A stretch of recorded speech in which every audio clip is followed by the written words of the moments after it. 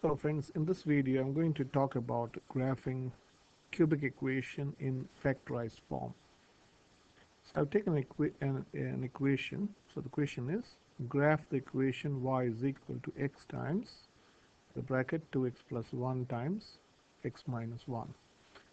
Now to graph a cubic equation for NCO level 2 is pretty easy, where you have to decide basically three things. Okay, I'll also show you how to find the maximum and minimum, though it is not required at level 2. So at level 2 you need only three things. First you need to decide the shape of the graph. Okay, the second is you need to decide the y-intercept, and the third is the x-intercept. Now what do I mean by that? The shape of the of any cubic, suppose uh, let me draw a sketch of the basic cubic equation. Suppose this is your y-axis and this is your x-axis. So a basic cubic equation, that is y is equal to x cubed. This is the basic equation. It passes from 0, 0. It's like goes like this. Okay, so this is your sketch of the basic equation. Now, when it's in a factorized form, this slightly changes. It can be a shape like this, going up, down, and up. So this is called up, down, up curve. Up, down, up curve. That means you start going up, you reach the maximum, you go down, reach the minimum, and you go up. Okay. So at level 2 you're not supposed to find, or you are not expected to find the maximum minimum, but I'll show you how to do it. Now this is an up, down, up, so you decide whether you have an up, down, and the opposite would be down, up, down. That means you start going down, reach the minimum, then going up, reach the maximum. So this is called down, up, down, down, up, down curve. Okay, and of course y-intercept is easy. You can find y-intercept when x is equal to 0, and x-intercept you can get when y is equal to 0. I've drawn two graphs for you to understand which are. Now this is an up, down, up curve. Now how did I, by looking at this, I can draw this graph. Like I can tell the graph of this would be up, down, up. Now how did I decide? I don't do any magic here. It's simple. So if you expand it, only look at the x's. Okay, we're not expanding the whole term. It will be x cubed. I don't know what, I'm not interested in this. And look at the last terms. Okay, the last three terms is -1 times. Okay, how did I get x cubed? X times x times x is x cubed. So this tells me it would be up, down, and up.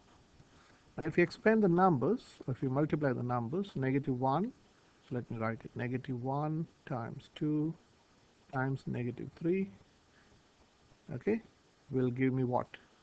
Plus 6. Now this will tell me the y-intercept. It is so easy. Just expand the x's, that will give you the shape of the curve. Expand the numbers or multiply the numbers, that will give you the y-intercept. That's how I have drawn. I know the shape of the curve is up, down, up. Okay, and the y-intercept is 6. Can you see the y-intercept is 6? Now to find the x-intercept, what you do is you set each of them. So you can say to find the x-intercept, you should be knowing that y is equal to 0. So 0 is equal to x minus 1 times x plus 2 times x minus 3. So you have to think like this. When would this become 0? So this would become 0 when x is equal to 1. That's why the x-intercept is 1. When would this become 0? Let me scroll up a little. When would this become 0? When x is -2. That's why the other x-intercept is -2. And when would this become 0? When x is 3. And just you have to graph it. Okay, you don't have to find the maximum and minimum. I will explain. You don't need to, but when you come to level 3, that'll be useful. Okay. Okay. So now let me show you the other graph. Now this is a graph of. So the same principle. You simply expand it, multiply the x's. You got x times negative x. That will give you negative x cubed. Now negative x cubed tells me that the curve has to go down, up, down. Okay, now let me multiply I'm not interested in these numbers. Of course, there will be, you can understand expansion. So only look at negative 5 times 1 times 1.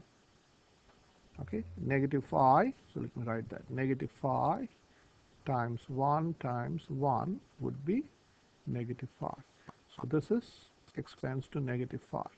And this tells you the y-intercept. Just like that. It's so easy. And that's why I have shown you the y-intercept as negative 5 and the shape is down, up, down. And to find the x-intercept, the same logic, you have to consider each of the bracket or each of the term to be 0. So when you consider, so let me write the equation, y is equal to x minus 5 times x plus 1 times negative x plus 1. So when would this become 0? Scrolling down, I can say x has to be 5. When will this be 0? When x is negative 1. And when would this become 0? When x is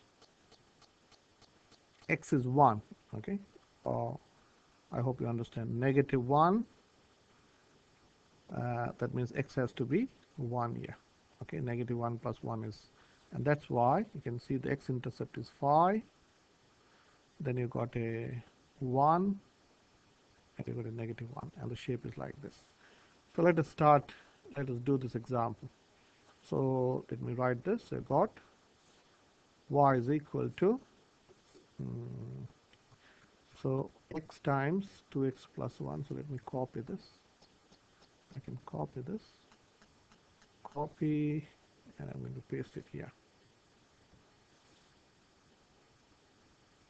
Okay, paste. Just like that. Okay. So the first step that you do is expand it. Okay. Not the whole expansion, only the x's and the numbers.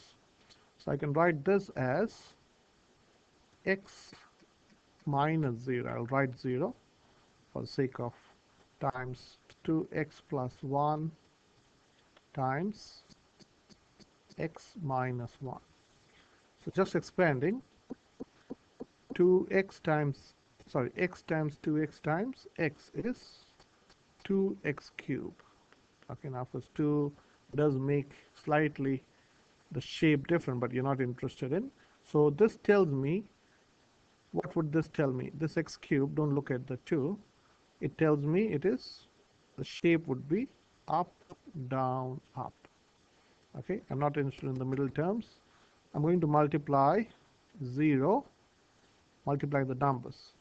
You got 0 or negative 0 times 1 times negative 1. That would be 0 here. So this tells me the y-intercept is 0. Does it make sense? The y-intercept is 0. Now to find the x-intercept, what should I do? I have to set y is equal to 0. So I say 0 is equal to x times 2x plus 1 times x minus 1. So when would this become 0? When x is 0. When would this become 0? When x is 2 times what gives you negative 1. So that should, I hope you understand, it will be negative half. Okay, 2 times negative half gives you negative 1. Plus 1 gives you 0. And this becomes 0 when x is 1. Okay, so let us graph this. So let me bring up the Z Cartesian next. finish. Okay, so this is, I have to bring it down. So let me highlight it and bring it down. So, so we know the x-intercept, the y-intercept, and the shape. The shape goes down. It's taking too long. Okay. So let me bear with me. I will be there with you. Okay. So what is the x-intercept? Okay. So I hope you know the by memory. The x-intercept and the y-intercepts are 0 here. Okay. So let us start with 0. Then you've got an x-intercept of 1. What is the shape of the graph? It goes down, up, down. So let me go scroll down a little and bring this down so that I can see what I'm graphing. Okay, I hope you can see this. Let me drag this a little. Okay, so the x-intercepts are 1, negative half. Okay, so you got 0 here, you got a 1 here, and a negative half. Okay, so this is 1 and this is negative half, and it's very close to each other. So, and your graph is up, down, up. Okay, so let us graph this. So this will be, let me change the color, let me make it thinner. So this is negative half, this is 0 and 1. Okay, so it's very difficult to graph it, but I'll try. So it goes up, down, and up. Okay, the graph is too little.